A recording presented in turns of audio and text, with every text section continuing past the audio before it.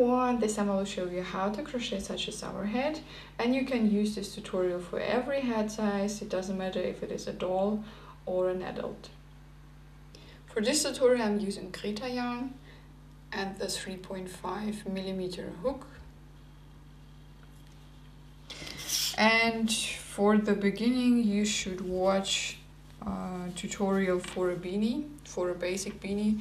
It doesn't matter if you choose a tutorial with single crochets, double crochets, half double crochets or whatever, or any other beanie tutorial you like, and you should finish this one and then we can crochet the brim.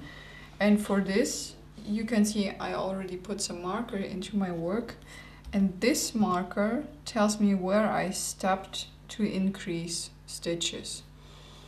So I stopped when I increased every 7 stitch, and here I put a second marker. This tells me where I have to begin increasing again.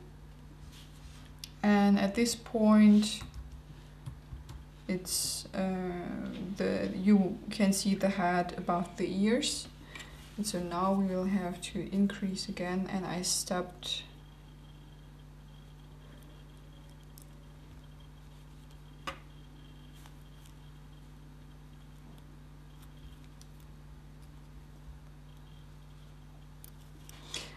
here at the 7th stitch, and now we will have to increase every 8th stitch. That means first we crochet 7 stitches. I'm using here single crochets. 1, 2, 3, 4, 5, 6 and 7, and then an increase into the 8th stitch and the second into the same. Continue increasing every 8th stitch until you're at the marker again. The next round you will increase every 9th stitch, then every 10th stitch, and so on until your brim is big enough, and then I will show you how to finish your work. This is my hat so far. I had 7 rounds with increasing stitches, and now we can cut the yarn.